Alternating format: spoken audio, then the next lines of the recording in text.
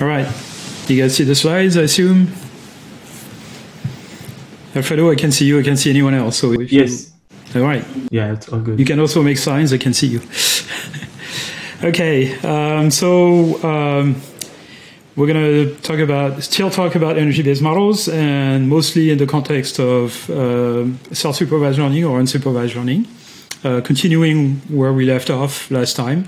So let me start with a little bit of a reminder of where we left last time. We talked about self-supervised learning as the idea of basically trying to predict everything from everything else, pretending that a part of the input is not visible to the system and another part is visible, and we train the system to predict the non-visible part from the visible part. And of course, it could be anything. It could be part of a video, or it could be something else. There is a special case where we don't assume that anything is visible at any time, and so we're just asking the system to just predict out of the blue without any input. So we talked about this, the approach of energy-based models, which consists in essentially basically having an implicit function that captures the dependency between x and y, or in the case where you don't have an x, is the dependency between the various components of y. And the reason why we need an implicit function is that for a particular value of x, there could be multiple values of y that are possible.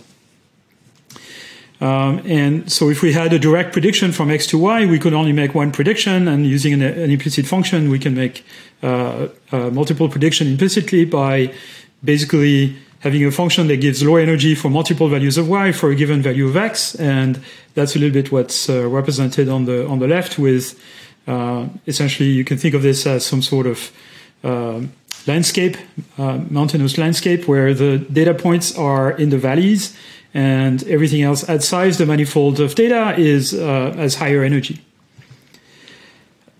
So inference in this context proceeds by basically finding a y or a set of y's that minimize f of xy for a given x.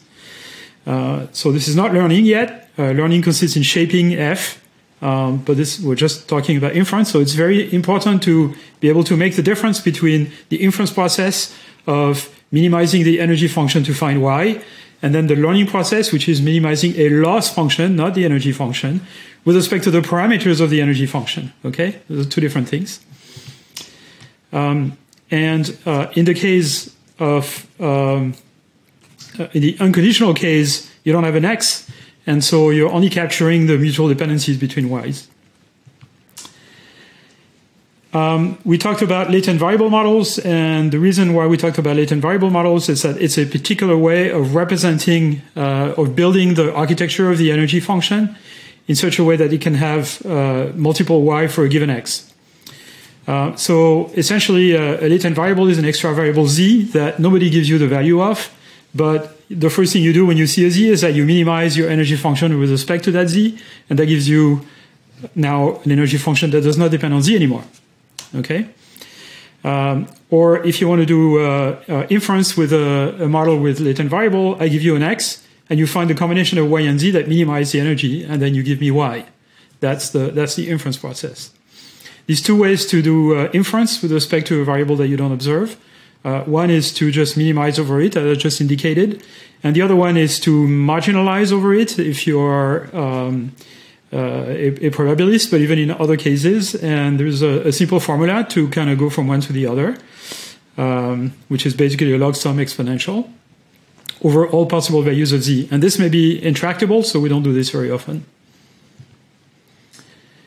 Okay, so training an energy-based model consists in parameterizing the energy function and collecting, of course, a bunch of training samples, a bunch of x and y's in the conditional case, or just a bunch of y's in the unconditional case. And then it consists in shaping the energy function so that you give low energy to good combinations of x and y's and higher energy to bad combinations of x and y. So for a given observed x, you try to make f of y for the corresponding y that corresponds to x as low as possible, but then you also need to make the energy f of x and y larger for all other values of y, all other possible values of y. And it's probably a good idea to keep this energy function smooth if you are in a continuous space, if y is a continuous variable, because that'll make inference easier.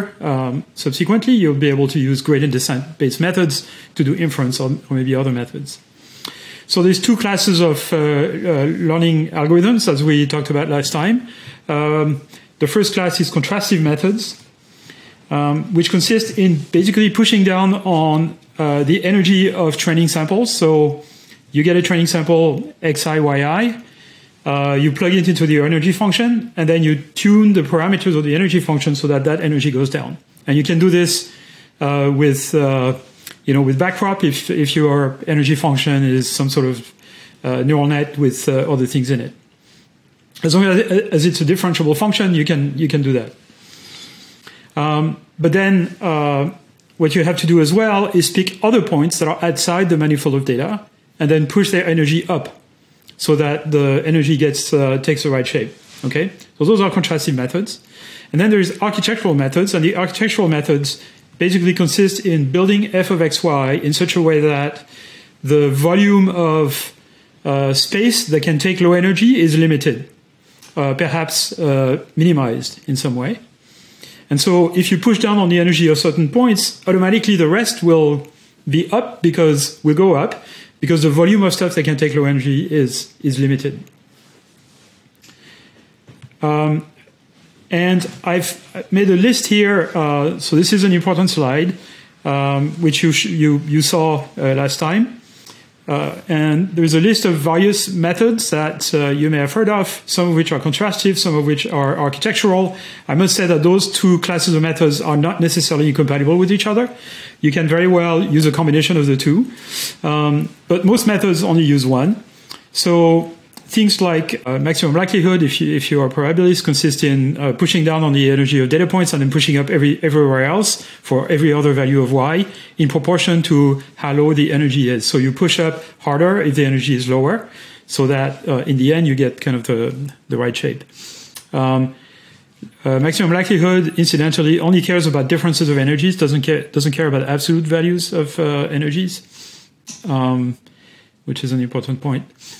And then there are other methods like contrastive divergence, metric learning, ratio matching, noise contrastive estimation, minimum probability flow, things like that, and generative adversarial networks that also are based on the idea of pushing up on the energy of data points outside the data manifold.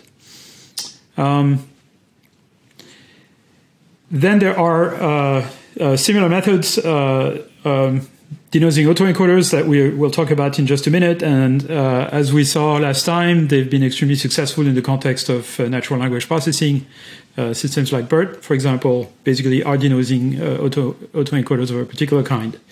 And then there are architectural methods. And last time we talked a little bit about PCA and k-means.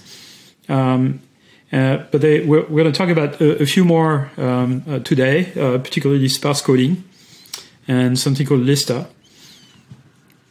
And I'm not going to talk about the remaining ones.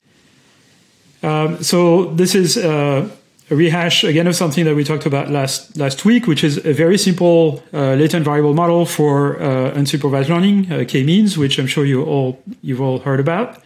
There, the energy function is simply the square reconstruction error between the data vector and the product of a prototype matrix times latent variable vector, and that latent variable vector is constrained to be a one-hot vector. So in other words, it selects one of the columns of W when you multiply W by it. And so what you get in the end is the square distance between the data vector and the column of W that is closest to it. Once you do the minimization with respect to Z, which means looking for which column of W is closest to Y. So that's the energy function. That's the inference algorithm, looking for the closest prototype.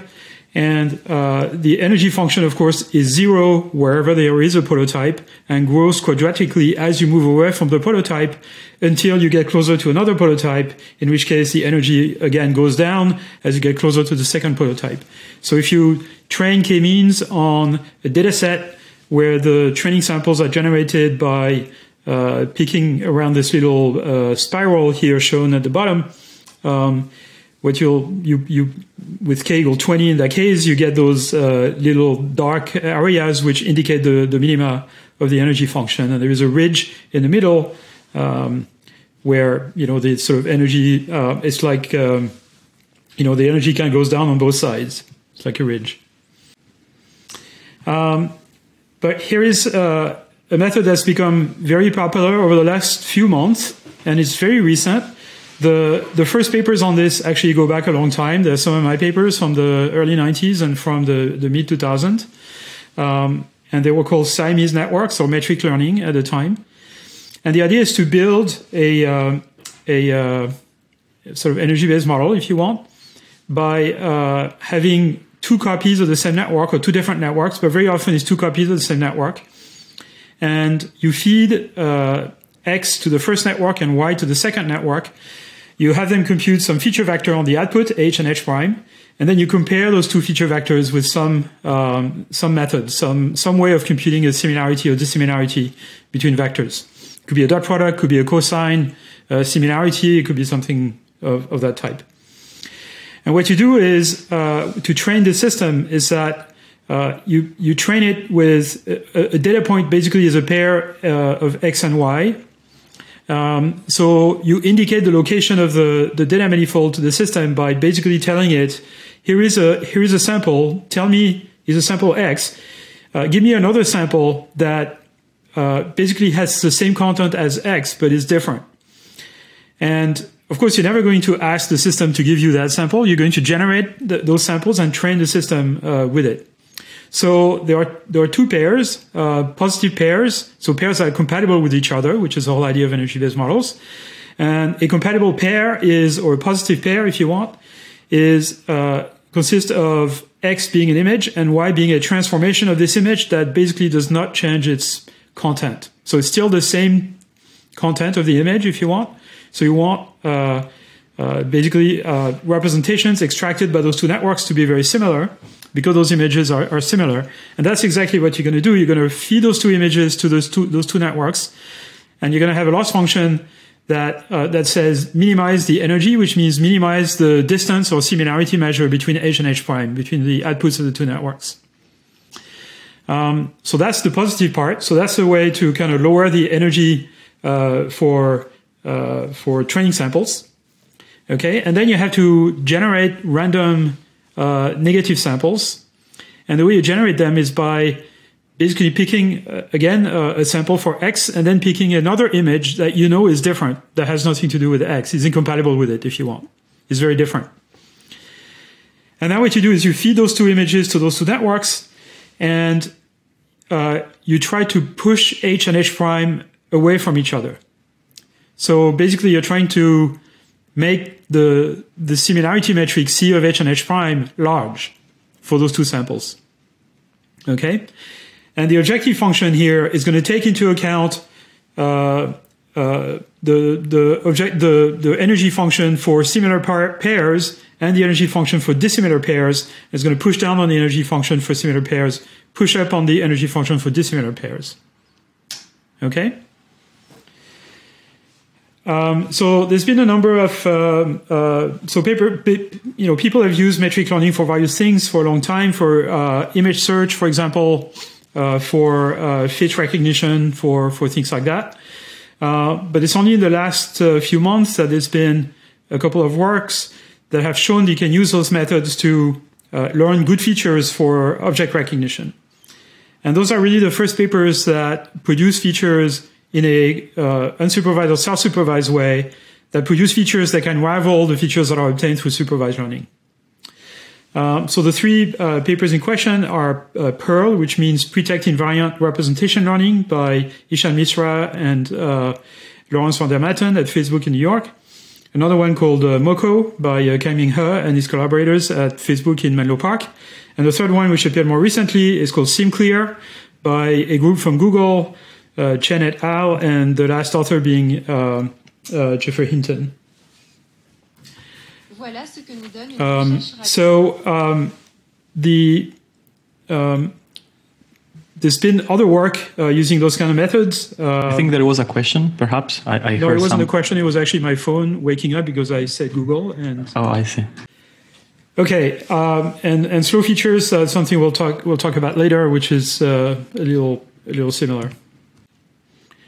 Okay, so these are examples of results that are obtained with MoCo, and they essentially show that even with a very large model, you can, which is basically a version of ResNet 50, that you train using this some contrastive method, you get sort of decent performance. This is, I believe, top 5 performance on ImageNet. Perl actually works quite a bit better than MoCo. This is top 1 accuracy this time with networks of various sizes. So here there's several scenarios. The main scenario is you take all of ImageNet, you take a sample from ImageNet, distort it, and that gives you a positive pair. Run it through your 2 networks and train the network to produce similar outputs. Basically, the 2 networks are identical, actually, for both MoCo and Perl. It's a Siamese net. And then take dissimilar pairs and push the outputs away from each other using a particular cost function that we'll see in a minute. And then you have to do this many, many times, and you have to be smart about how you cache the negative samples, because most samples are already very different by the time they get to the output of the network. So you basically have to be smart about how you kind of pick the good negatives. So the type of objective function that is used by Perl is called noise contrastive estimation, and that goes back to kind of previous papers. It's not their invention. Where the similarity metric is the cosine similarity measure between the outputs of the convolutional nets. And then what you compute is this basically the softmax-like function, which computes the exponential of the similarity metric of 2 outputs for similar pairs, and then divides by the sum of the similarity metric exponentiated for similar pairs and the sum of dissimilar pairs. So you have a batch where you have 1 similar pair and a bunch of dissimilar pairs, and you compute this kind of softmax thing. And if you minimize this softmax cost function, it's going to push the similarity metric of similar pair to be as large as possible, and the similarity metric, the cosine similarity of dissimilar pair, to be basically as small as possible. I had this question that why are we separately using an LNCE function, whereas we could have probably directly computed loss using the HVI transformed probability that we have by taking the negative log of that probability. So, like, what benefit would LNC provide using, like, not directly taking the negative log of the probability that we have from H? Well, that's a good question. It's not entirely clear to me why. I think what happened there is that people tried lots and lots of different things, and this is what ended up working best. There is in the Hinton paper, there is kind of a similar thing where they tried different types of objective function and found that something like NCE actually works quite well. So it's an empirical question, and I don't have a good intuition for why you need this term in addition to just the denominator in H. I hope this answers your question, although sorry, I don't have any answer for it. Why do you use cosine similarity instead of L2 norm? Instead of L2 norm, or instead of okay, it's because you want to normalize. It's very easy to make 2 vectors similar by making them very short, or to make 2 vectors very dissimilar by making them very long. Okay, so by doing cosine similarity, you're basically normalizing, right? You're computing a dot product, but you're normalizing this dot product, and so you make the measure independent of the length of the vectors. And so it forces the system to kind of find a good solution to the problem without cheating by just making the vectors either short or large. It also removes an instability that there could be in the system. The design of those contrastive functions is actually quite a bit of a black art. Okay, so what they actually do in Perl is that they don't use directly the output of the convnet for the objective function, they have different heads. So basically, the convnet has a different set of heads, F and G, which are different for the two networks. And that's what they use in the context of this contrastive learning. And then there is, another head that they use for the ultimate task of classification. So those F and G functions you can think of as sort of extra layers that are kind of on top of the network that are different for the two networks. All right, so these are the results that are produced by Perl, and you can get. So this particular experiment is one in which you pre-train the system using Perl on the ImageNet training set, and then what you do is you retrain, you fine-tune the system using either 1% of the labeled samples or 10% of the labeled samples, and you measure the performance, top 5 accuracy or top 1 accuracy. So this paper appeared in January on arXiv. And then just a few weeks ago, this paper appeared called SimClear by Chen et al., which is a team from Google. And they have a very sophisticated corruption or data augmentation method to generate similar pairs. And they train for a very, very long time on a lot of TPUs. And they get really interestingly good results. So much better than either Perl or Moco using very large models. And they can reach more than 75% correct top 1 on ImageNet by just pre-training in self-supervised fashion and then kind of fine-tuning with only 1% of the samples. Yeah, so this is in fact the previous slide is a different scenario where you only train a linear classifier on top of the network. This is the scenario where you train with either 1% or 10% of label samples, and you get 85% top 5 with 1% of the labels, which is pretty amazing results. To some extent, I think this shows the limits of contrastive methods because the amount of computation and training that is required for this is absolutely gigantic.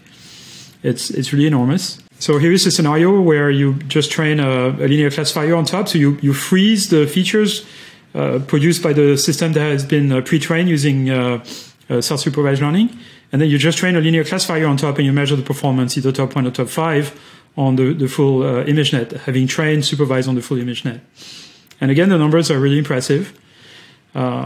But again, I think it shows the limit of contrastive methods. Here is the main issue with contrastive methods is that there are many, many, many locations in a high-dimensional space where you need to push up the energy to make sure that it's actually higher everywhere than on the data manifold.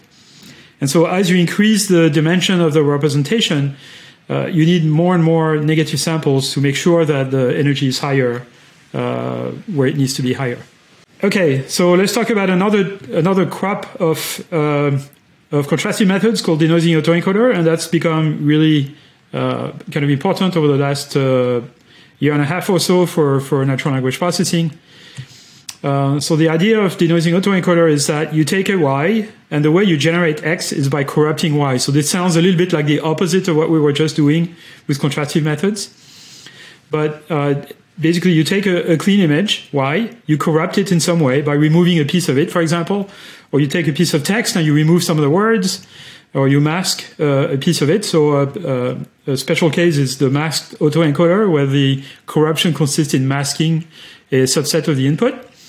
And then you run this through an autoencoder, which is essentially an encoder, or called a predictor here, a decoder, and perhaps final layers that may have softmax in the context of text or not, if nothing if it's images, and then you compare the predicted output Y bar with the observed data Y.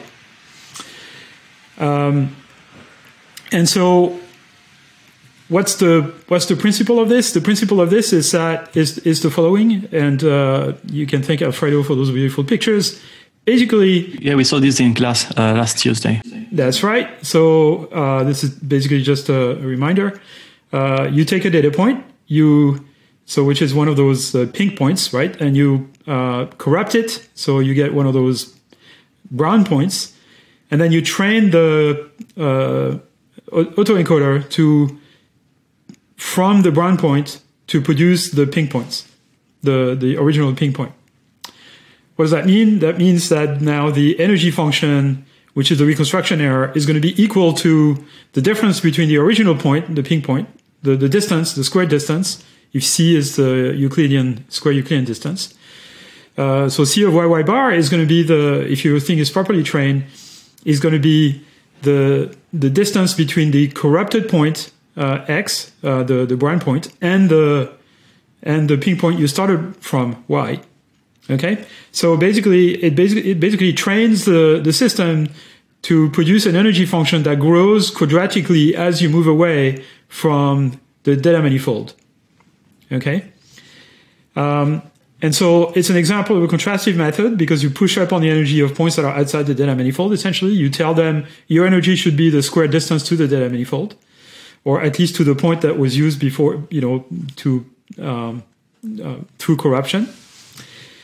But the problem with it is that, again, in a high-dimensional continuous space, there is many, many, many ways you can corrupt a piece of data. And it's not entirely clear that you're going to be able to kind of shape the energy function the proper way by just pushing up on lots of different locations. It works in text because text is discrete. It doesn't work so well in images. People have used this in the context of image in painting, for example. So the corruption consists in masking a piece of the image and then training a system to reconstruct it. And the reason why it doesn't work is because people tend to train the system without latent variables. In my little diagram here, there is a latent variable. But in fact, in versions of this that I used in the context of images, there is no real latent variable. And it's very difficult for the system to just dream up a single solution to the in-painting problem here. It's a multimodal manifold. I mean, it's a manifold. It's probably not just a single point. There's many ways to complete the image here by filling in the masked part. And so without a latent variable, the system produces blurry predictions and doesn't learn particularly good features. Is the multimodal part also the reason why we had that internal purple area in the spiral? Because each of those points have two predictions, right? In between the two branches of the spiral. Right. So this is the additional problem that if you're not careful, the points that are in the middle that that could be the result of a corruption of one pink point on one side of the manifold or a pink point on another side of the manifold. Those points right in the middle don't know where to go because half the time they're trained to go to one part of the manifold, the other half of the time they're trained to go to the other part of the manifold. And so that might create kind of flat spots in the energy function that are not good. So there are ways to alleviate this, but they're not kind of completely worked out unless you use latent variable models. Okay, other contrastive methods. This is just in passing for your own interest. There are things like contrastive divergence and others which I'm not going to talk about. But contrastive divergence is a very simple idea. You pick a training sample. You lower the energy at that point, of course. And then from that sample, using some sort of gradient-based process, you move down the energy surface with noise. So start from a sample and figure out how do I change my sample, how do I change my Y in such a way that my current energy-based model produces a lower energy than the one I just measured for that sample. Okay, so basically you're trying to find another point in input space that has lower energy than the training point you just fed it. Okay, so you can think of this as kind of a smart way of corrupting a training sample. Smart because you don't randomly corrupt it. You corrupt it by basically modifying it to find a point in space that your model already gives low energy to.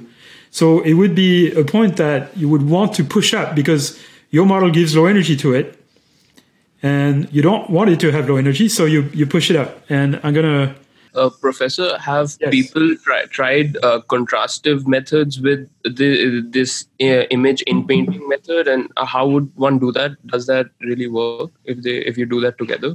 So in painting is a contrastive method, right? You take an image, you corrupt it by blocking some piece of it, and then you train a neural net, basically an autoencoder, to generate the full image.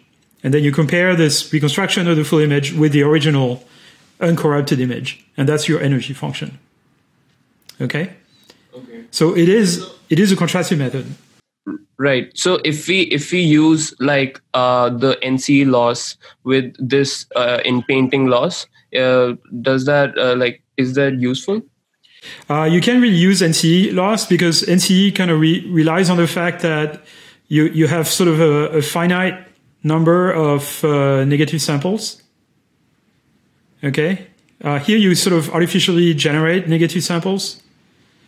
And so it's really kind of a completely different scenario. I don't think you could use something similar to NCE, or at least not in a meaningful way.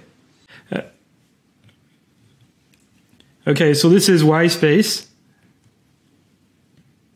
Okay, Y1, Y2. And let's say your data manifold is something like this. But let's say your energy function currently is something like this. So here I'm drawing the region of low energy.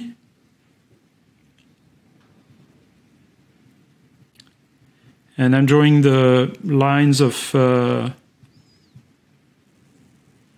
equal cost, okay? So the energy looks nice at the bottom left, right? You have data points here that your model gives low energy to, but then your model is not good because at the bottom right, it gives low energy to regions that have no data, and then at the top, you have data points that your model gives high energy to, okay? So here is how contrastive divergence would work.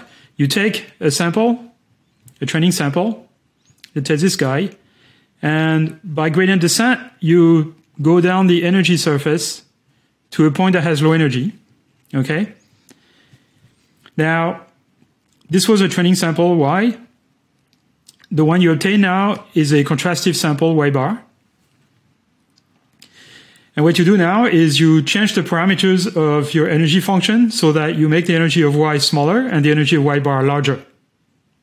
Okay? Using some kind of loss function that, pushes down on one, pushes up on the other. Which loss function you use is immaterial. You just need one that will do the right thing. Okay, so what I've described here is kind of a deterministic version of contrastive divergence, but in fact, contrastive divergence is kind of a probabilistic version of this, where what you do is you do this sort of gradient-based descent, this sort of search for a low-energy point, but you do it with some level of randomness, some noise in it. So one way to do this in a continuous space like this one is that you give a random kick. You think of your data point here as sort of a marble that is going to go down the energy surface. You give it a random kick in some random direction, say this,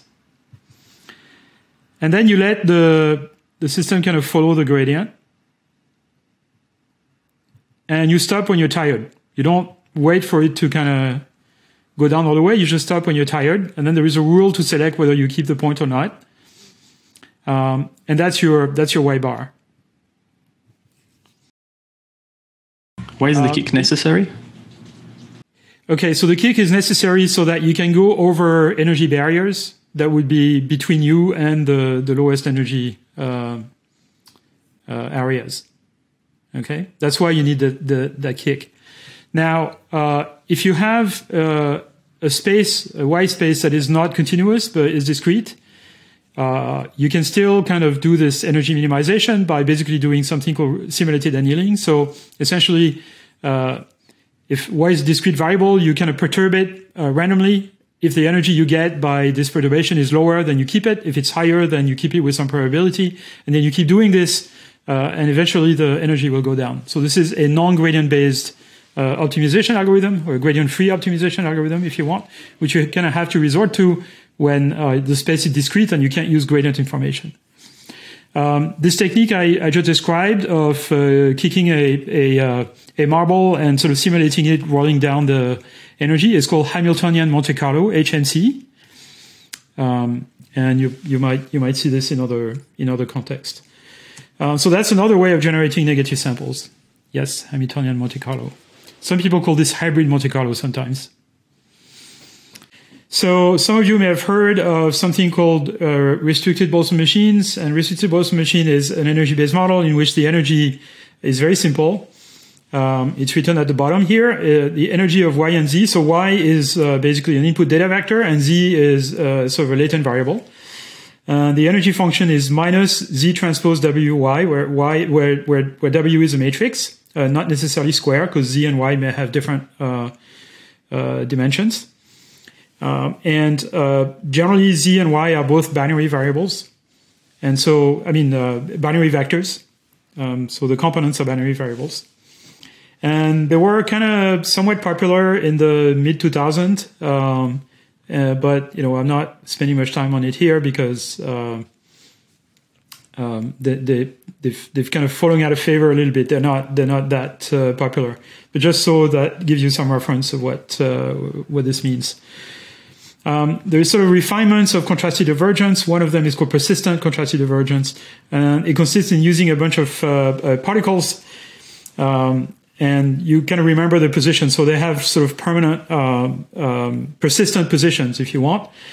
So you throw a bunch of marbles in your energy landscape, and you keep making them roll down, maybe with a little bit of noise or kicks. And then you keep their position. So you don't change the position of the marble according to new training samples. You just keep the marbles where they are. And eventually they'll find low energy places in your energy surface and will cause them to be pushed up because that's what happens during training.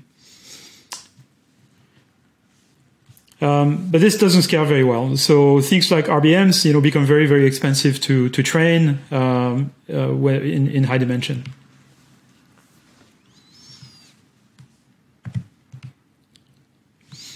Okay.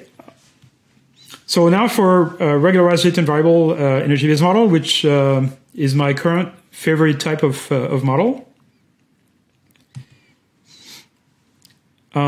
So we talked about the idea of building a predictive model by having a latent variable, right? So you have the observed variable x, you run it to a predictor, it extracts some representation of the observed variables, and then that goes into a decoder that produces the prediction. But if you want your decoder to be able to make multiple predictions, then you feed it with a latent variable. And as you vary the value of this latent variable, the prediction will vary over a set, okay, over hopefully the manifold of data of in the space of y that are compatible with x. So this architecture here the formula for the energy can be written as on the left here, C of y, and C is a cost function that compares these two arguments. So you compare y, the data vector, with the result of applying the decoder to the output of the predictor that takes into account x, and the decoder also takes into account z. So here is the problem with this. If z is too powerful, in other words, if z has too much capacity, then there's always going to be a z that is going to produce a y bar that's going to be exactly equal to y. So remember the inference algorithm here is that you give an x and a y, and then you find a z that minimizes c of y bar, right? That's how you do inference of the latent variable in an energy-based model, right? Given an x and a y, find a z that minimizes the energy. So if z, for example, has the same dimension as y, and the decoder is powerful enough to represent the identity function, then for any y, there's always going to be a z that produces y bar that's exactly equal to y, okay? And if the decoder is the identity function which ignores h, it's the identity function from z to y bar, then you just set z equal to y and the energy is 0. And that would be a terrible energy-based model because it would not give high energy to stuff outside the manifold of data. It gives low energy to everything. Okay, it gives zero energy to everything. So the way to prevent the system from giving low energy to points outside the manifold of data is to limit the information capacity of the latent variable z. To be more precise, if z can only take, let's say, 10 different values, what that means is, so you constrain z to only take 10 possible different values. Let's say you make z a one-hot vector of dimension 10, like in k-means, okay? Then there's only going to be 10 points in y space that will have zero energy. Because either y is equal to one of the y bars that is produced from one of those 10 z's, or it's not. If it is, then the energy is zero. If it's not, the energy is going to have to be larger than zero. In fact, it's going to grow quadratically as you move away from that z. And that's exactly the idea of k-means. Okay? But what if we find other ways to limit the information content of z? So this seems like a kind of a small technical subproblem, but in my opinion, the question of how you limit the information content of a latent variable in a model of this type is the most important question in AI today, okay? And I'm not kidding. I think the main problem we're facing is how to do self-supervised learning properly. And contrastive methods have shown their limits. And so we have to find alternatives, and alternatives are regularized latent variable models. There might be other ideas that nobody has had so far, but these are the only two that I know of. And then the main technical issue now we need to solve is how do we limit the information content of the latent variable so that we limit the volume of y space that can take low energy, and therefore we automatically make the energy outside the manifold of data where we train the system to have low energy, we automatically make the energy outside higher. So I'm going to go through a few examples of systems that actually work, that and things that people have done for 20 years in some cases. And so that's the idea here. Or one of the ideas, you add a regularizer in the energy, and this regularizer takes low value on a kind of small part of the space of z. And so the system will preferentially choose values of z that are within this sort of restricted set, where r takes a small value. And if z needs to go outside of that set to do a good reconstruction, you're paying a price for it in terms of energy. Okay, so the volume of z space that is determined by r basically limits the volume of space of y that can take low energy, and the trade-off is controlled by basically a coefficient lambda that you can adjust to make the volume of y space that take low energy as small as possible, or not that small. So here are a few examples of R and Z, of R of Z. And some of them are kind of useful because they're differentiable with respect to Z, and some of them are not so useful because they're not differentiable. So you have to look for do a discrete search. So one is the effective dimension of Z. So what you can do is you can decide that Z a priori has 3-dimension, 4-dimension, 5-dimension, 6-dimension. You train your model for various dimensions of Z, and there is one set of dimensions for which, one dimension for which the prediction would be good, but at the same time, the dimension of Z will be minimized. And what you will have found is basically the lowest embedding dimension of your space. So imagine, for example, that your data set consists of lots and lots of pictures of someone making faces in front of a camera. We know that the effective dimension of the manifold of all the faces of a person is something like 60, at least less than 100, because it's bounded above by the number of muscles in your face. And so there has to be a Z of dimension 50 or 60 or something like that, such that when you run it through a convolutional net, you will generate all possible instances of the face of that person. Okay, that's the phase manifold for that person, if you want. So what you can do is this sort of really super expensive method of kind of trying all different dimensions of Z. One way to formulate this mathematically is to minimize the L0 norm of Z. So it's actually a slightly different thing. So what you can do is you choose a Z that's relatively high dimension, but for any given sample, you minimize the number of components of Z that are non-zero. Okay? That's called the L0 norm. It's just the count of the number of components that are non-zero. And it's very difficult to minimize that norm because it's not differentiable. It's very discrete.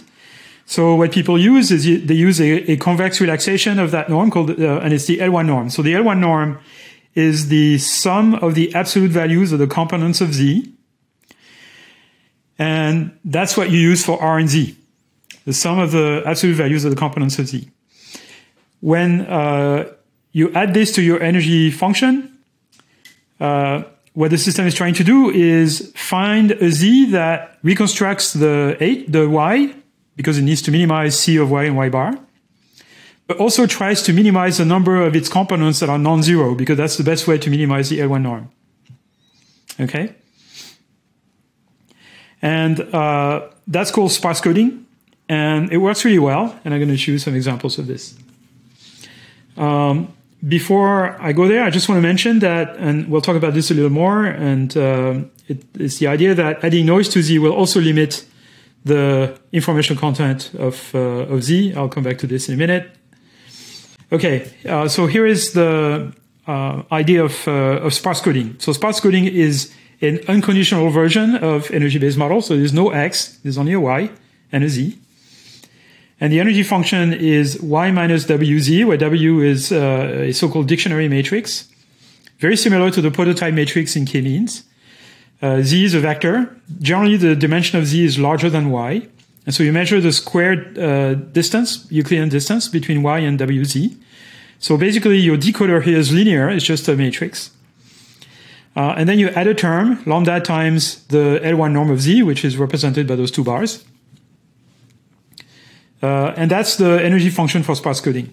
Okay, and you can think of it as a special case of the system I showed, the architecture I showed previously, except it's not conditional. There's no X. Now, what does this do? So Alfredo will tell you that the picture I'm showing here on the left is inappropriate because it's actually generated with a slightly different model. But it's a good sort of pictorial representation of what sparse coding attempts to do, which is to approximate the manifold of data by a piecewise linear approximation, essentially. So imagine that you have this W matrix, okay, and someone has given it to you, or you've learned it in some way. Now, if you decide a priori that a certain number of components of Z are non-zero, okay, most of the components of Z are zero, just a small number of components of Z are non-zero, and you vary the value of those components, within some range, the set of vectors that you're going to generate, the set of Y bars that you're going to generate, are going to be the Y bars that are in the linear subspace spanned by the corresponding columns of the W matrix, okay? For every value of the Z coefficients that are non-zero, you basically compute a linear combination of the corresponding columns of W. And so you're basically moving along a low-dimensional linear subspace of Y space. So Y bar is going to be basically along a low-dimensional space, a low-dimensional linear subspace. The dimension of that space will be the number of non-zero components of Z. Okay?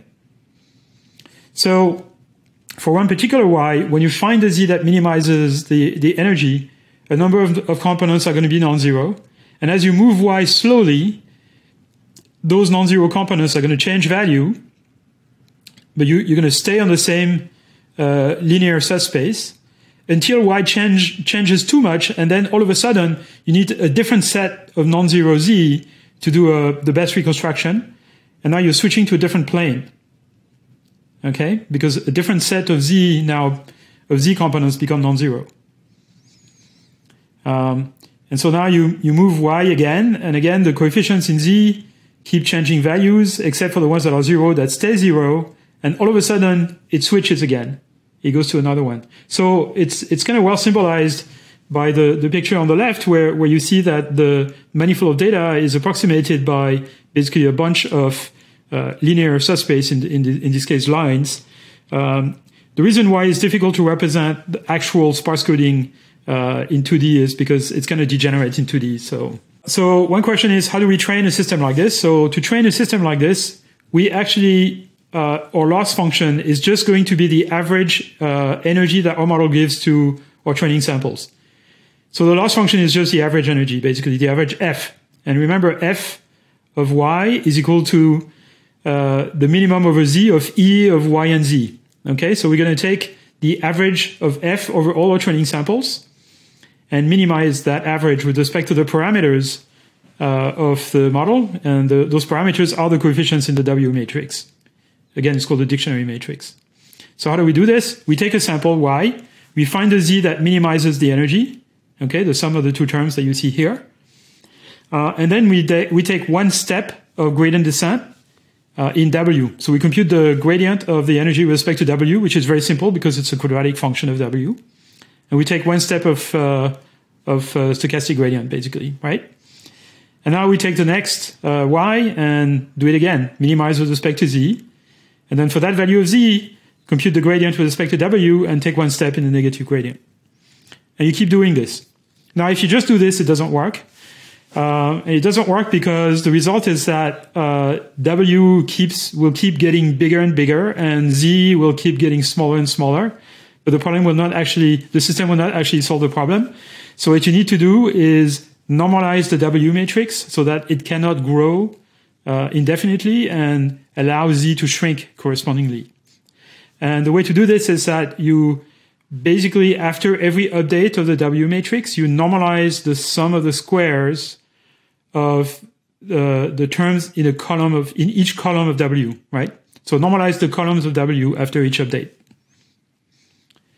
And that will prevent the terms in W from blowing up and the terms in Z from shrinking. And it will force the system to actually find a reasonable matrix W and not get away with just making Z shorter. Okay, so that's sparse coding. This was the learning algorithm for this was invented by two computational neuroscientists, Bruno Olshausen and David Field, in 1997. And so that goes back a long time. Okay, so here is the problem with sparse coding. The inference algorithm is kind of expensive. What you have to do is, for a given Y is to kind of minimize the sum of those two terms, one of which is L2, the other one is L1. There's a very large number of papers in applied mathematics that explain how to do this efficiently. In particular, one algorithm to do so is called ISTA. That means iterative shrinkage and thresholding algorithm. And I'm going to tell you what ISTA is in just a minute. But it basically consists in basically alternating a sort of minimization with of Z with respect to Z of the first term and then the second term alternately. So here's a kind of abstract form of the ISTA algorithm. There's a fast version of it called FISTA, and here it is at the bottom. Actually, I'm realizing that I'm missing the reference for the ISTA algorithm. This is not any of the references I'm showing here. First author is Deboul, D-E-B-O-U-L-L-E. Anyway, so here is the algorithm. You start with Z equals 0. And then you apply this iteration here, which is the second last formula. So in the bracket, the thing that's in the bracket is basically a gradient step in the squared error, the square reconstruction error. So if you compute the gradient of the square reconstruction error, and you do a gradient step, you basically get this formula where 1 over L is the gradient step size. Okay. So you basically update z with the negative gradient of the square reconstruction error. And then the next operation you do is a shrinkage operation. So you take every component of the resulting z vector and you shrink all of them towards 0. So you basically subtract, if the component of z is positive, you subtract a constant to it, from it. And if it's negative, you add the same constant to it. But if you get too close to 0, you just clip at 0. Okay. So basically, it's a function that is flat around 0 and then grows like the identity function above a certain threshold and below a certain threshold. Okay, it shrinks towards 0. If you keep iterating this algorithm for proper values of L and lambda, the z vector will converge to the solution of the energy minimization problem, which is the minimum of this energy here, E of yz with respect to z. Okay, and that suggests, so keep this in mind. Now here is an issue. This algorithm is kind of expensive. If you want to run this over an image or over old patches of an image or something like this, you're not going to be able to do this in real time on large images. And so here is an idea, and the idea is to basically train a neural net to predict what the solution of the energy minimization problem is. Okay, so you see the diagram here on the right, where we train an encoder that takes the y value. For now, you can ignore the piece that depends on x, right? You have x going through a predictor, predicting h, and then h feeds into the encoder of the decoder. You can ignore this part for now. In the unconditional version, you just have y that goes to an encoder. It produces a prediction for what the optimal value of the z variable is, okay, called z bar. And then the z variable itself goes into the decoder. It goes, it's being regularized as well, and then produces a reconstruction y bar. And what you do here is, again, you find the z value that minimizes the energy. But what we're gonna, but the energy now is still the sum of those two terms, c of y bar and r of z. But then what we're going to do is we're going to train the encoder to predict this optimal value of z obtained through minimization. And this encoder is going to be trained by minimizing this term d of z and z bar. So basically, it views z as a target value, and you train it by backprop, by gradient descent, to basically make a prediction that's as close to z as possible. Okay, that's one form of this idea. Another form of this idea, slightly more sophisticated, is that when you're doing the minimization with respect to z, of the energy with respect to z, you take into account the fact that you don't want z to get too far away from z bar. So basically, your energy function now has three terms. It has the reconstruction error, it has the regularization, but it also has the difference between the z bar, the prediction from the encoder, and the current value of the z variable. So the energy function now is written here, E of xyz is equal to the c function that compares y and the output of the decoder applied to z. This is the unconditional version here. And then you have a second term, which is this d function that sort of measures the distance between z and the encoder applied to y. There shouldn't be an x. And then you also regularize z. Okay? So basically, you're telling the system, find a value for the latent variable that reconstructs, that is sparse if R is an L1 norm or doesn't have too much information, but also is not too far away from whatever it is that the encoder predicted.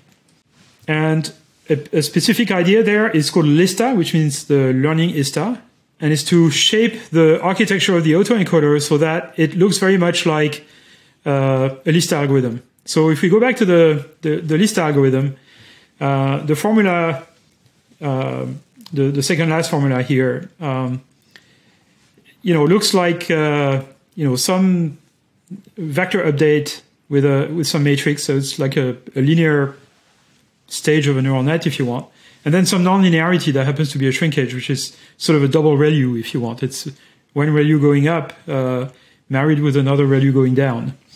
And so if you look at the diagram of this whole ISTA algorithm, it looks like this block diagram here that I've drawn on top. You start with y, multiply it by some matrix, and then shrink the result. Then that gives you the next z.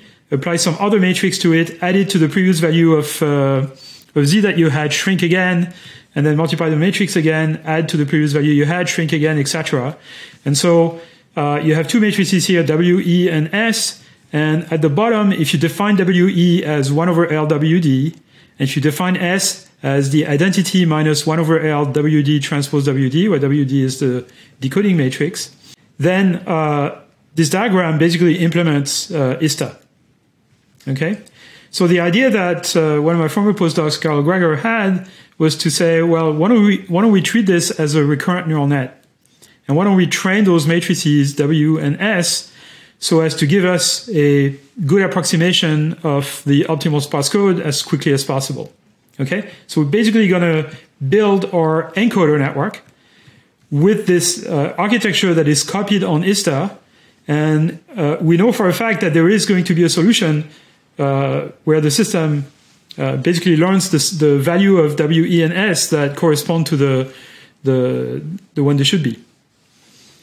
But in fact, the system learns something else. Okay, so this is another representation of it here at the bottom left, where you have those shrinkage function, and then this S matrix, and then you add the y multiplied by WE to that S matrix, shrink again, etc., etc. So this is the recurrent net we're going to train with WE and S.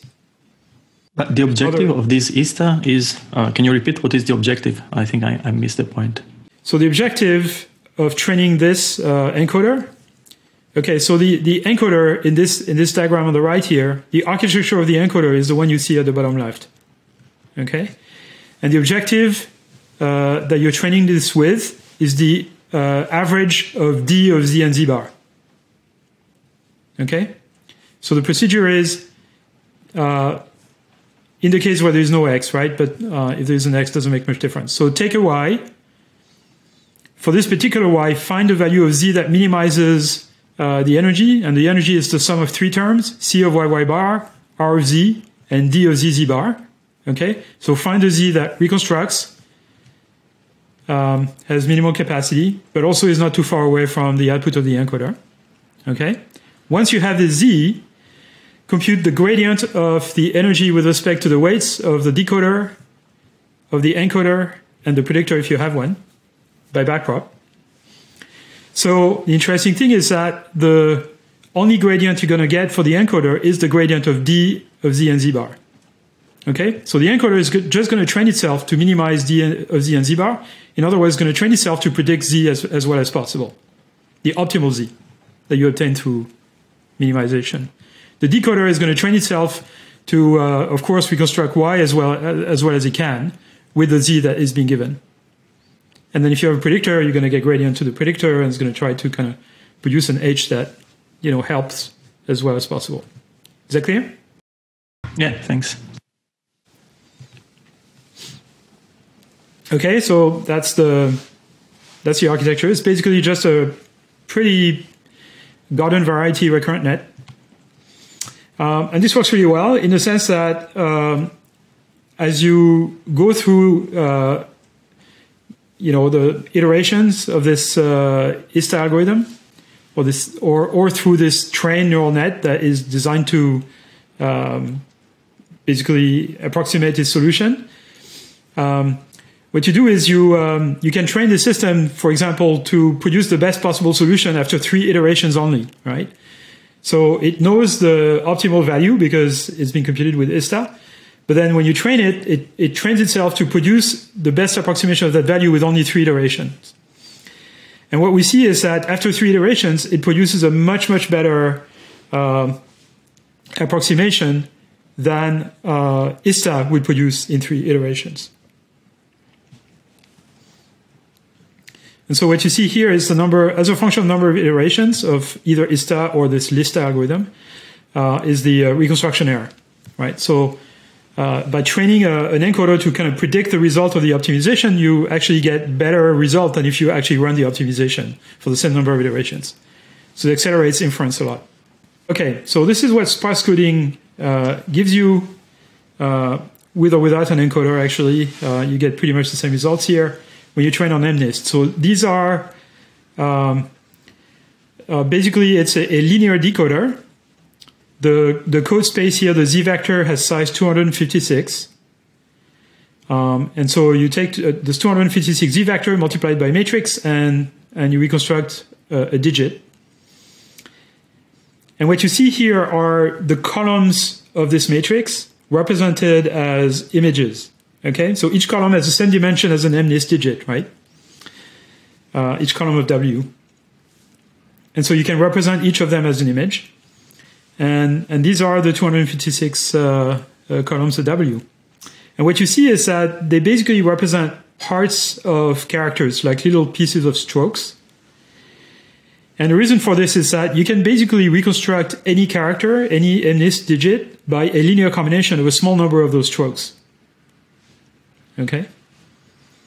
And so that's kind of beautiful because this system basically finds constitutive parts of objects in a completely unsupervised way. And that's kind of what you want out of unsupervised learning. You want sort of, what are the components or the parts that can explain what my data looks like. So this works really beautifully for MNIST. It works quite nicely as well for natural image patches. There's supposed to be an animation here, but you're not seeing it obviously because it's PDF. But the result is this. So the animation shows the learning algorithm taking place. So here, again, these are the columns of the decoding matrix of a sparse coding system with L1 regularization that has been trained on natural image patches. I must say that those natural image patches have been whitened, which means they've been sort of normalized in some way, cancel the mean and kind of normalize the variance. And you get nice little what's called Gabor filters. So basically, small edge detectors at various orientations, locations, and sizes. So the reason why this was invented by neuroscientists is that this looks very much like what you observe in the primary area of the visual cortex when you poke electrodes in the visual cortex of most animals, and you figure out what patterns do they maximally respond to. They maximally respond to oriented edges. This is also what you observe when you train a convolutional net on ImageNet. The first layer of features look very much like this as well, except they're convolutional. These ones are not convolutional. It's trained on image patches, but there is no convolutions here. So this is nice because what it tells you is that with a very simple unsupervised learning algorithm, we get essentially qualitatively the same features that we would get by training a large convolutional net supervised. So that gives you a hint. So here is the convolutional version. So the convolutional version basically says you have an image. This is more responsive, by the way. What you're going to do is you're going to take feature maps.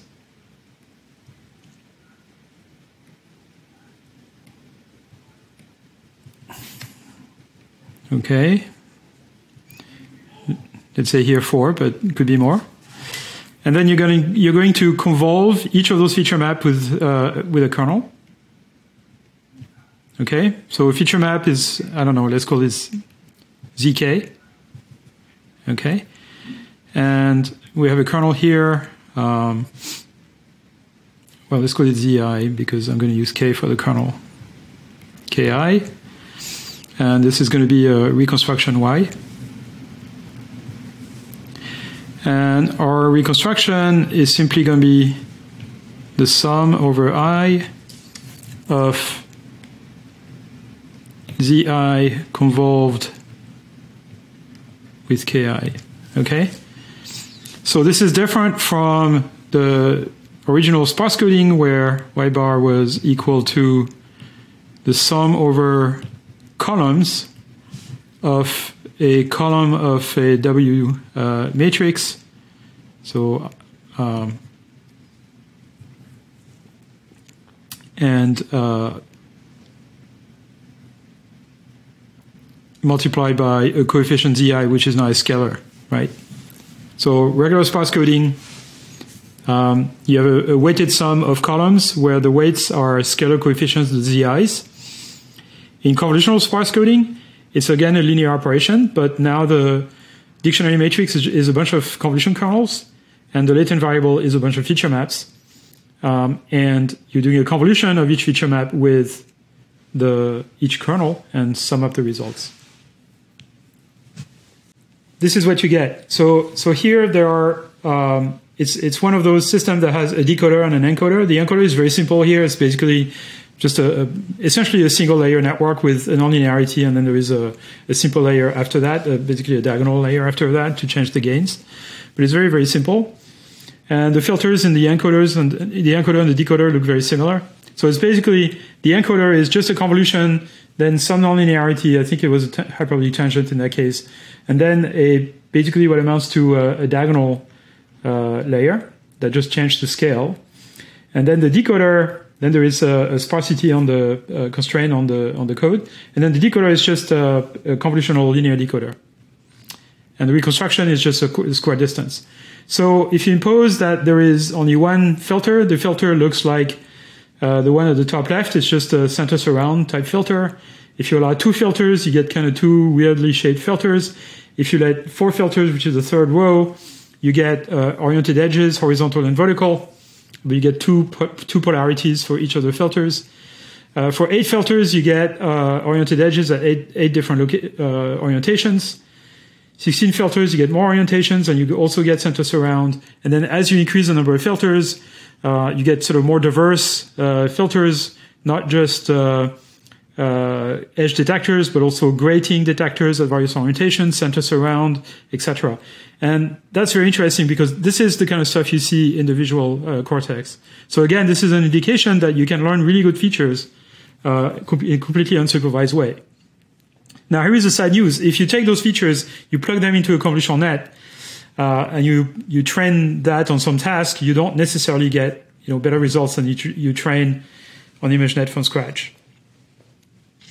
But there are a few instances where this has helped boost the performance, particularly in cases where the number of label samples is not that great or the number of categories is small.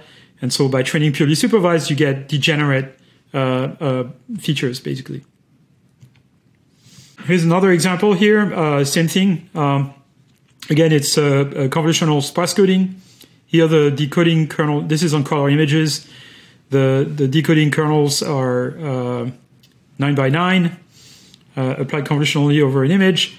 And what you see on the left here are the sparse codes. Here you have, 64 feature maps. And you can see that the Z vector is extremely sparse, right? There's only a few components here that are either white or black or non-gray, if you want. And this is because of sparsity.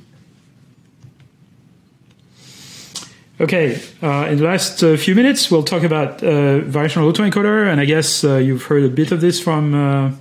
tomorrow. We are going to be covering this tomorrow with the bubbles and the code and everything, right? So tomorrow is going to be 1 hour of just this. Right. So but here is a preview for how variational encoders work. Okay, so variational autoencoders are basically the same architecture as the one I showed previously. So basically, an autoencoder, ignore the conditional part, the part that's conditioned upon X for now. That could be a conditional variational autoencoder, but for now we're just going to have a regular variational autoencoder. So it's an autoencoder where you take the variable y, you run it through an encoder. Could be a multi-layer neural net, convolutional net, whatever you want. It produces a prediction for the sparse code. Z bar is a term in the energy function that measures the square Euclidean distance between z, the latent variable, and z bar. And there's also there's another cost function here, which is the L2 norm of z bar. In fact, generally it's more the L2 norm of z. Actually, that would be more accurate, but it doesn't make much difference. And then z goes through a decoder, which reconstructs y, and that's your reconstruction error. Okay, now The difference with previous, so this looks very, very similar to the type of autoencoder we just talked about, except there is no sparsity here. And the reason there is no sparsity is because variational autoencoders use another way of limiting the information content of the code by basically making the code noisy. Okay, so here is the idea. The way you compute Z is not by minimizing the energy function with respect to Z, but by sampling Z randomly according to a distribution whose logarithm is the cost that links it to Z bar. Okay, so basically the encoder produces a Z bar, and then there is an energy function that measures the distance, if you want, between Z and Z bar.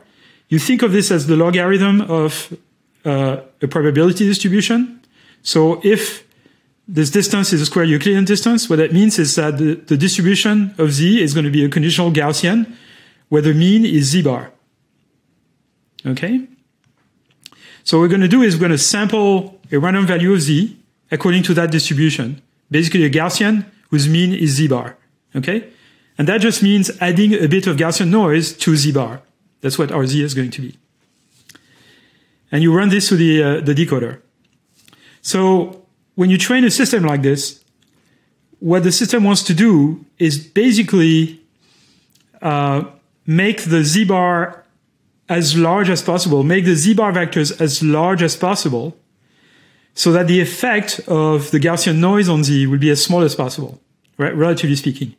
If the variance of the noise on Z is 1, and you make the Z bar vector very, very long, like norm 1000, then the importance of the noise would be 0.1% with respect to Z. Okay, so if you train an autoencoder like this, ignoring the fact that you add noise by just backpropagation, what you'll get is Z bar vectors that get bigger and bigger. The weights of the encoder will get bigger and bigger, and the Z bar vector will get bigger and bigger.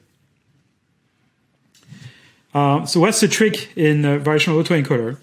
Hold on, quick question. Where does this Z come from? Is Z a latent variable never observed?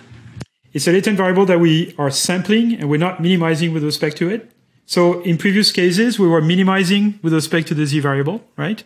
Minimizing the energy with respect to Z variable, finding the Z that minimizes the sum of C, D, and R. So here we're not minimizing, we're sampling. We're viewing the energy as a distribution, as a log of a distribution, and we're sampling Z from that distribution. All right, so imagine our encoder produces the following points for training samples. Okay, so these are the Z vector, the Z bar vectors produced by the encoder. At some point in training. So what the effect of this sampling of Z is going to do is basically turn every single one of those training samples into a fuzzy ball. Okay?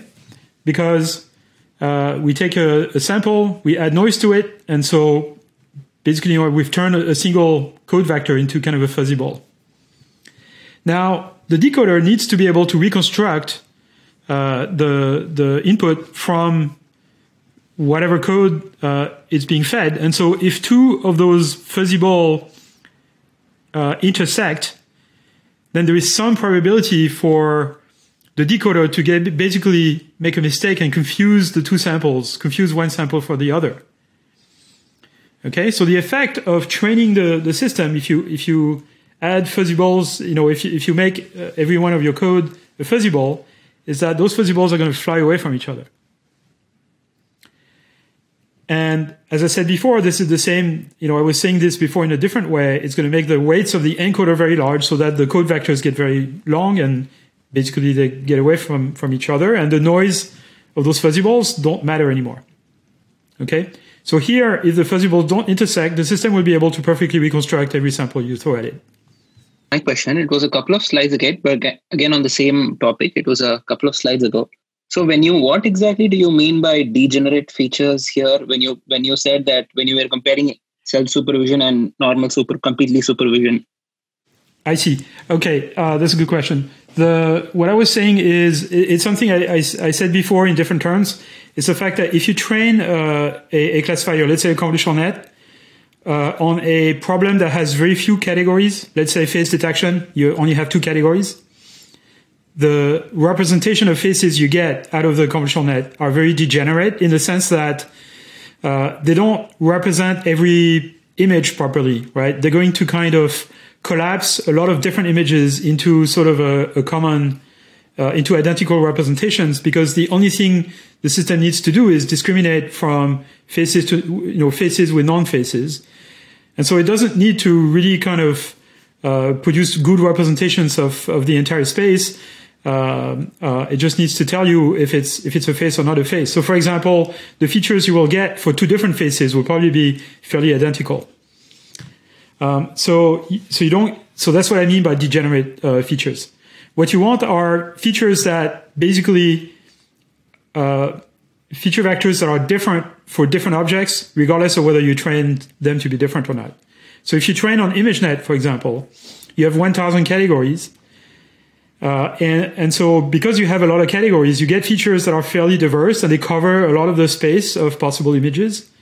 I mean, they're still kind of fairly specialized, but they're not completely degenerate because you have many categories and you have a lot of samples. The more samples and the more categories you have, the better your features are. In fact, if you think about it, an autoencoder is a neural net in which every training sample is its own category, right? Because you're basically telling the system produce a different output for every sample I show you. So you're basically training a system to represent every object in a different way. But it can be degenerate in another way because the system can learn the identity function and encode anything you want. If you think about the Siamese nets, the metric learning system, the contrastive methods, Moco, Perl, and SimClear, I was telling you about, it's a little bit of the same thing. They try to learn non-degenerate features by telling the system, here is 2 objects that I know are the same. Here are 2 objects that I know are different. And so make sure you produce different feature vectors for objects that I know are semantically different. Okay, that's kind of a way of making sure you get feature vectors representations that are different for things that are actually different. But you don't get this by training a convnet on a 2-class problem or a 10-class problem. You need as many classes as you can afford.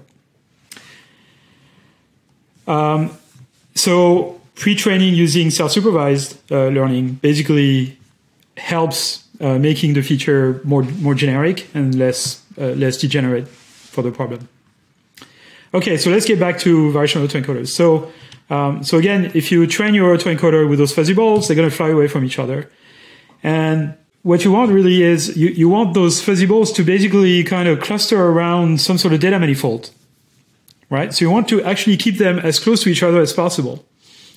And how can you do this? You can do this by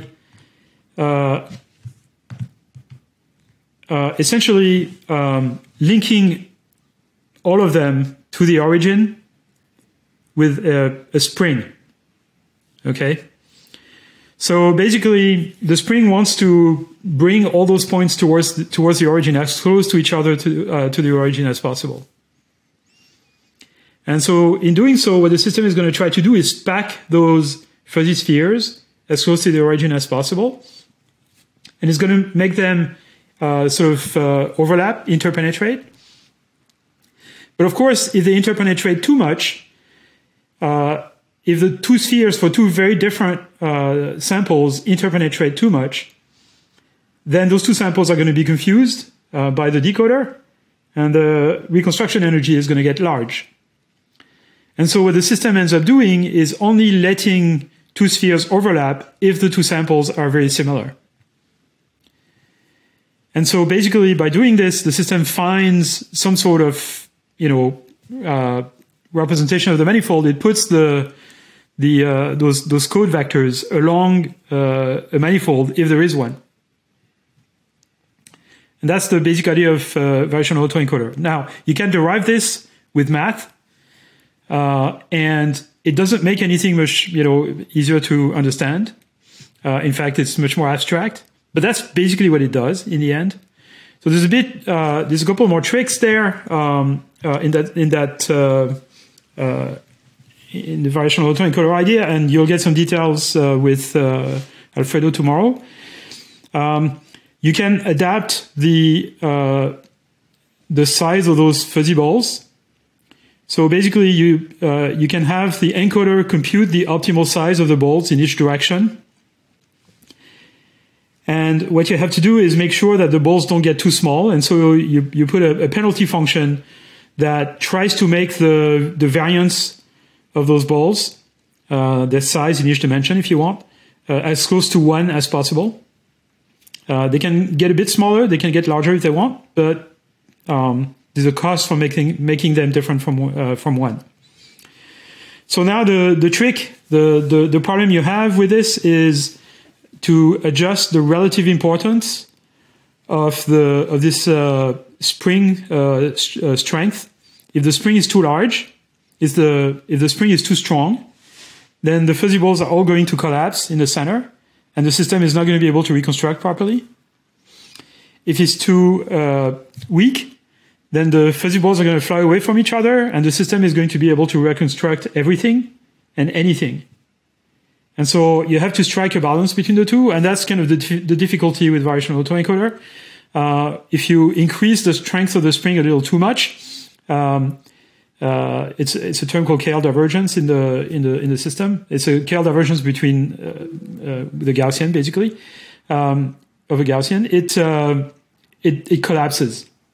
Okay, all the fuzzy balls basically get to the center, and the system does not actually model the data properly.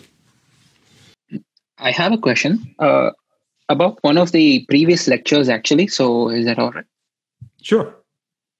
Yeah. So when you were talking about linearizability, so generally when you were saying that stacking linear layers one after the other without having non-linearities is basically redundant because we can have one linear layer to do it. But I remember that you also mentioned there is one particular reason why you might want to do this, where you just stack linear layers after this. And you said, well, there's one reason, but you didn't go into that reason. So I was wondering if there is anything significant behind that. So the situation I was describing is that imagine you have, some big neural net, and it produces, a feature vector of a certain size, and then your output is extremely large because maybe you have many, many categories. Maybe you're doing phoneme classification for a speech recognition system. So the number of categories here is, 10,000 or something like that. Okay, I have to draw slowly. So if your feature vector here is itself something like 10,000, the matrix to go from here to here will be 100 million, right? And that's probably a bit too much. So what people do is they say, we're going to factorize that matrix into the product of two skinny matrices, where the middle dimension here is maybe, 1,000. Where you have 10K on the input, 10K on the output, and then the middle one is 1K, right? So if you don't have the middle one, then the number of parameters you have is 10 to the 8. If you do have the middle one, is 2 times 10 to the 7. Okay, so you get a factor of 10. If you make it 100, then it's 10 to the 6. So it becomes more manageable. So basically, you get a low rank factorization. So the overall matrices here that you can call W is now going to be the product of two smaller matrices U and V. And because U and V, the middle dimension, if you want, of U and V is smaller, say 100, then the rank of the corresponding matrix W would be smaller. There are people who do this without actually specifying the dimension of the middle layer by doing what's called the minimization of nuclear norm, which is equivalent. But I don't want to go into this. But that would be kind of a situation where you might want to actually decompose a matrix into a product of two matrices to kind of save parameters, essentially, or save computation. There's also another interesting phenomenon, which is that it turns out that both learning and generalization actually are better when you do this kind of factorization. Even though now the optimization with respect to this matrix becomes non-convex, it actually converges faster using stochastic gradient. There's a paper by, a series of papers by Nadav, if you're interested in this. Nadav Cohen. I think it's from 2018. He's co-author with Sanjeev Arora from Princeton. Nadav was a postdoc with Sanjeev Arora, and they had a series of papers on this that explains why even linear networks actually converge faster, and they use it also to basically study the dynamics of learning in sort of non-convex optimization, as well as the sort of generalization properties. How important is it to have kind of matching in a variational autoencoder? How important is it to have a matching kind of architecture of an encoder and a decoder? There's no reason for the two architectures to match. It's very often the case that decoding is much easier than encoding. So if you take the example of sparse coding, which I talked about,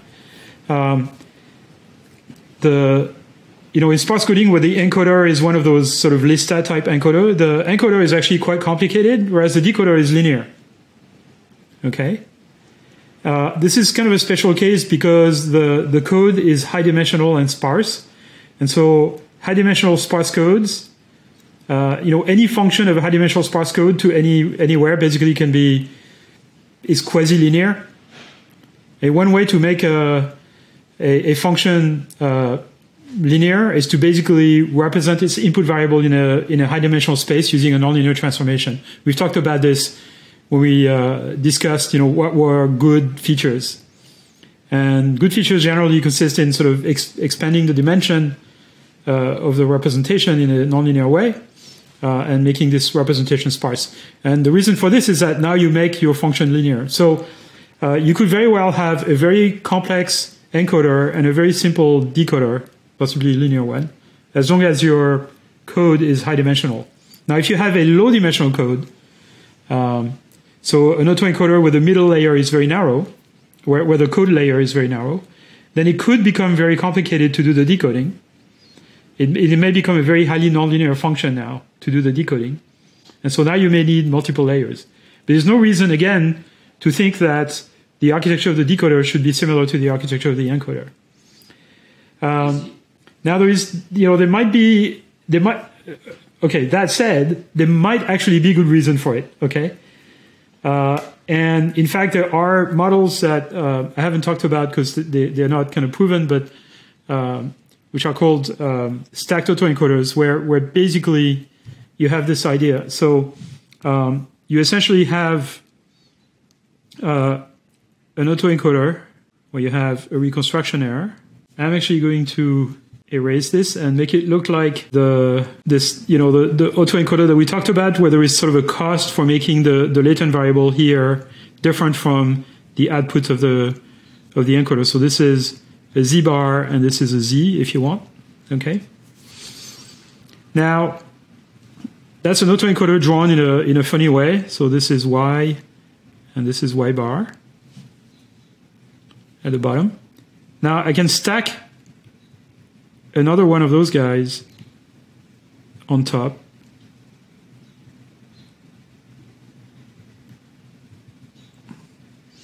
Okay, now I'm going to have to call this Z1, and I'm going to call this Z2.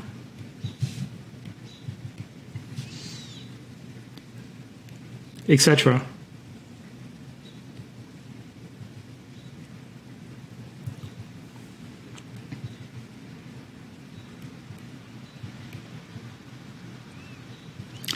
Okay, this I'm going to call y bar, and this I'm going to call y.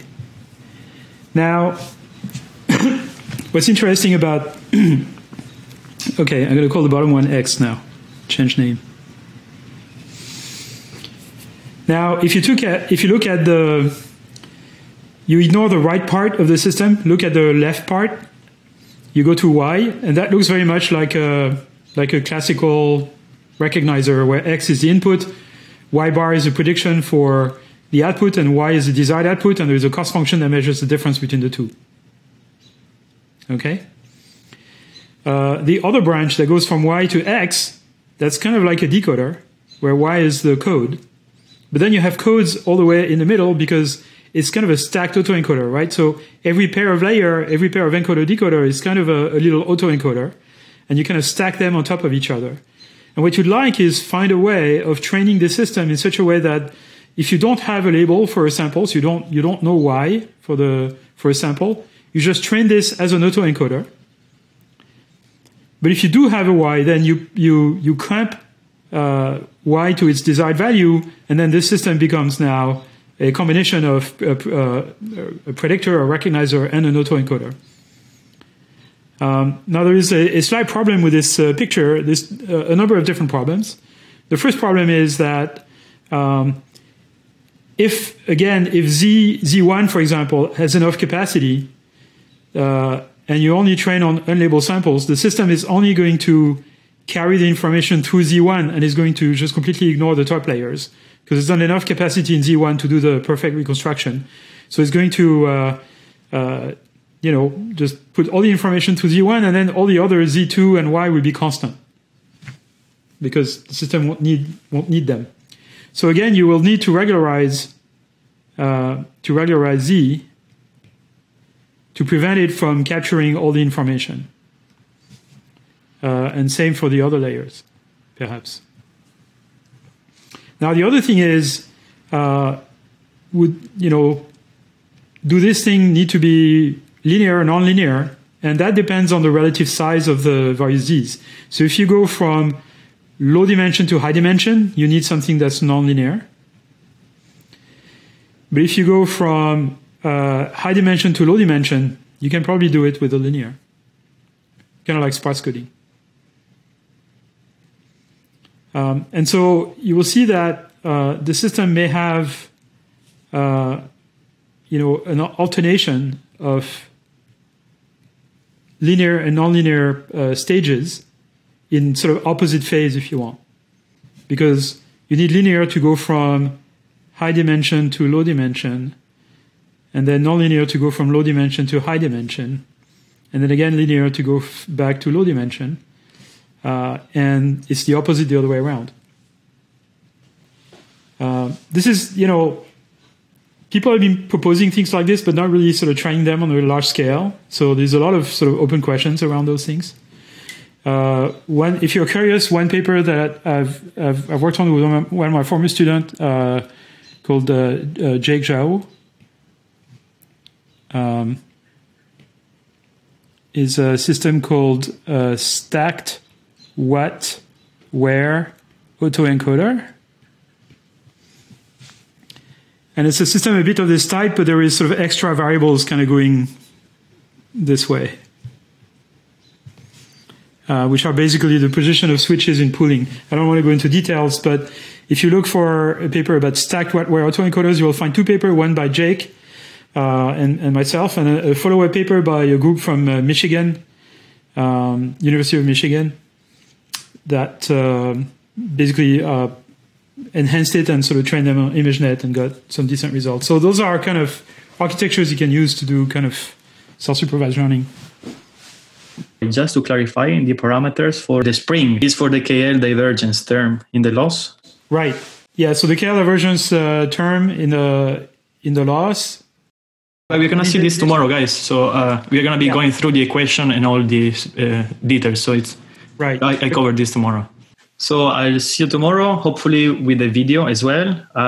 If the bandwidth supports it, I will put the recording of this class online as soon as it's actually available to me. I will add it to the NYU streaming platform. And then I will try to clean it up as I can and, upload it as well on YouTube later on. All right. So thank you again. Stay home, stay warm, and I see you tomorrow. Stay safe. Bye-bye. Stay safe.